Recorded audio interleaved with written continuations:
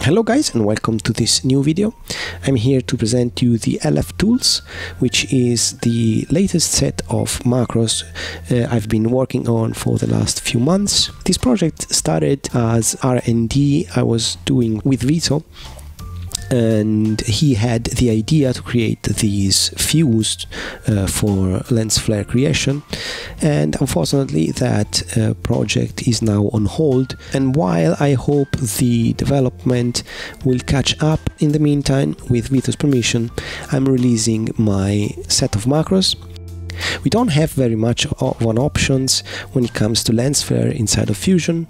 We have the Boris FX Sapphire lens flare designer, which is very good, but as you can see, it's not very cheap. I mean, it comes with a lot of effects, but it's almost $600, which I think it's a bit too much for me.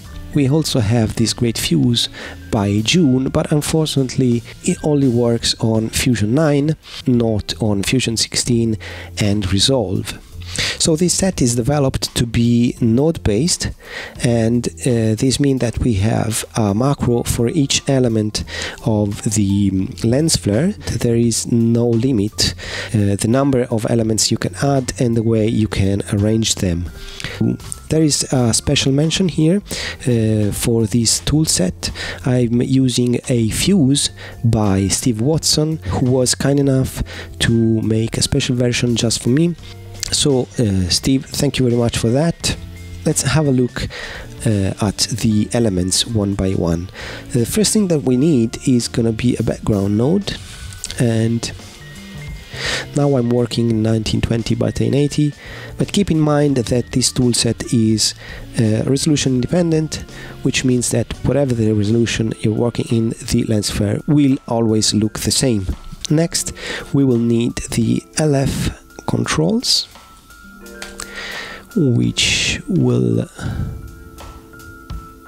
let's make it tile so that we can find it better, which will contain the global parameters for our lens flares. And as you can see, we have light position, the axis position, some multi-iris common controls, and some for the hoop. And let's create an LF glow. The first thing that you have to do is to drag and drop the controls in the dedicated box, and as you can see, the glow will appear and it will be linked to the light and axis position of our lens flare LF controls. So we have all the controls for our main glow, the secondary glow, and the sparkle.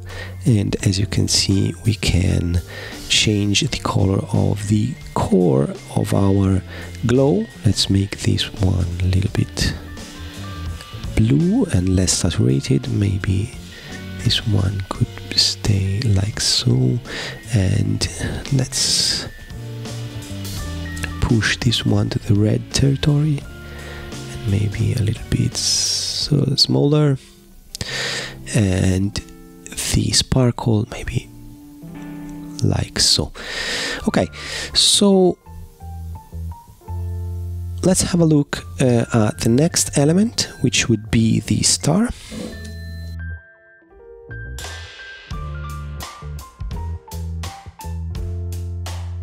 You will have a size control, a size of the star, the angle of your star, the blur, the thickness of the elements of the points of the star, of course the color, and you can jitter the star, the size, the angle, and the opacity, and you can randomize it however you want. And let's add our glow back. Okay, next we can add the ring.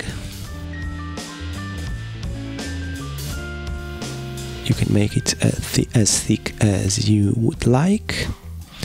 I like this, maybe something like so. It's already looking nice. Yeah, I I think so. You also have the control on screen. Next will be the iris, and again let's have a look at it alone. Let's drag and drop the LF controls, and this is our iris. This one is procedural, so this means that you can create your custom iris by using these set of controls here. And let me show you. You can change the number of sides and the rotation and the starriness, and you can change the color, and if you need this to be much bigger, you can make it as big as you need, and you can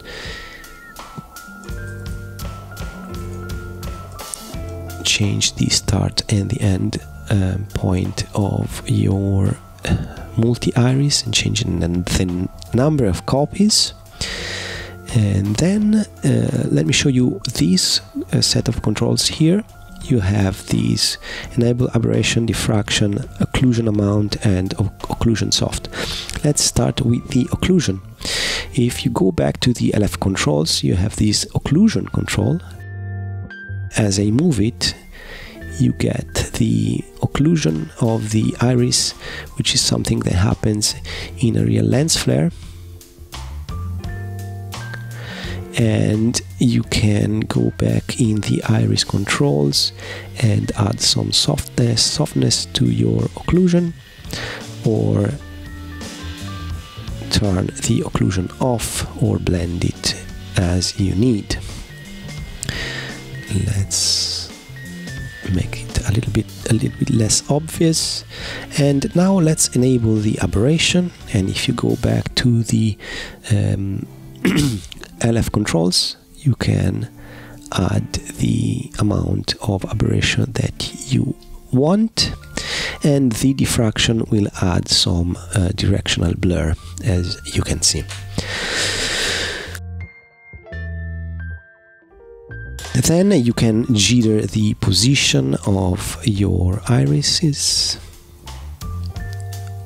or you can jitter the size of your iris, the angle of your iris, and of course the color, which is something that I'm gonna do.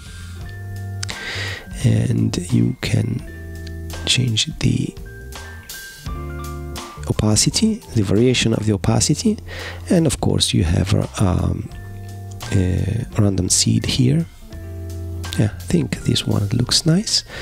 Let's turn on all the other controls. Maybe it's a bit too big of let's make it smaller, maybe a little bit less chromatic aberration, something like so, and maybe a little bit more lens occlusion and less softness of the occlusion. Yeah, I think this one looks very nice.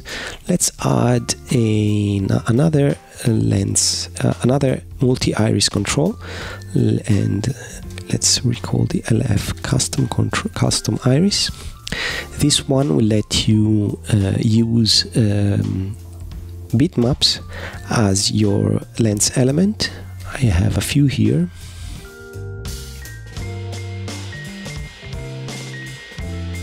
I think this one would look nice. Let's go into the gamma and remove the gamma, and let's add a luma here. And now let's pipe it into the custom iris. Go in the custom iris, drag and drop the controls, and there you have your custom lens. And all that I said about the aberration and occlusion will affect also all the multi-iris controls.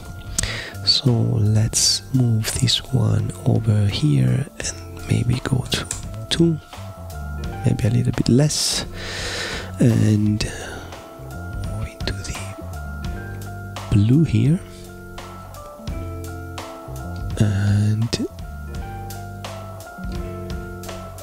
maybe in the size variation, let's go smaller, less copies here, and change the, maybe would like to jitter the size a little bit more, something like so.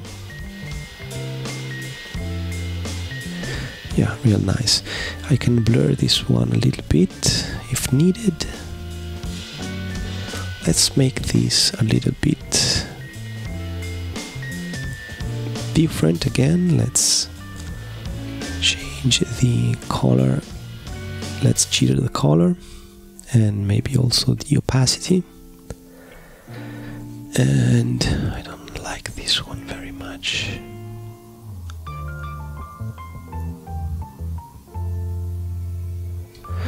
Yeah, something like that. Maybe make this a little bit bigger.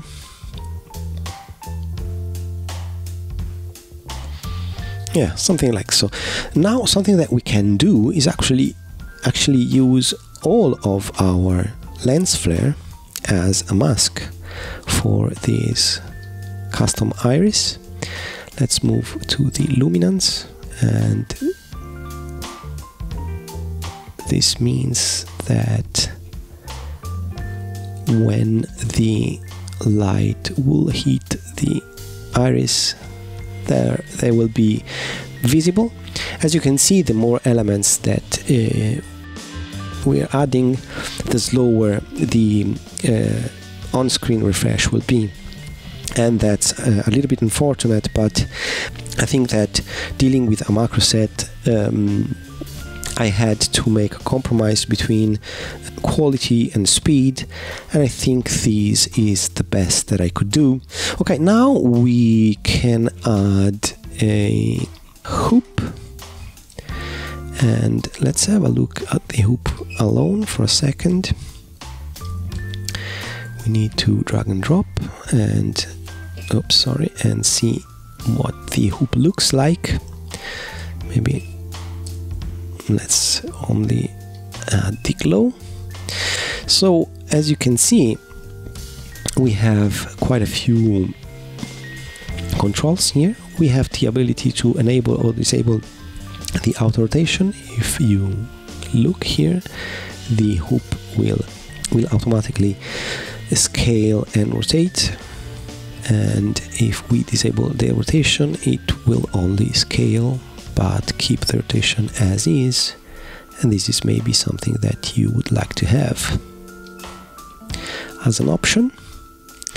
And there is this enable offset, which you can find here, and we can actually move our hoop along our lens flare. Okay, let's turn everything on so we can better see what happens. Let's go to the hoop and maybe a little bit thicker, and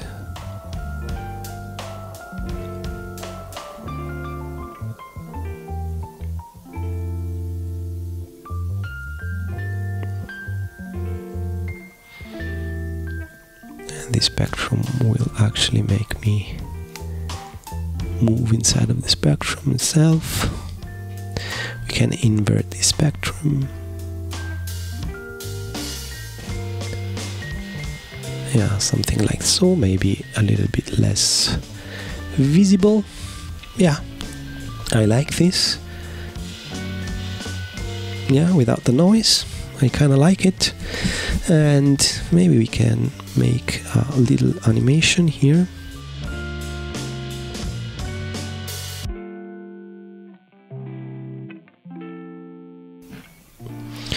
Okay, so as you can see, we have a pretty nice result, even if it's a very basic setup. So let me show you a real-world example here. I have this footage. As you can see, I tracked the light.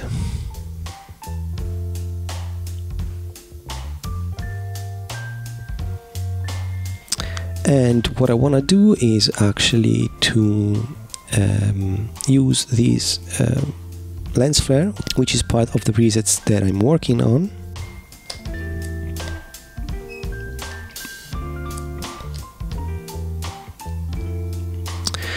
Really nice one.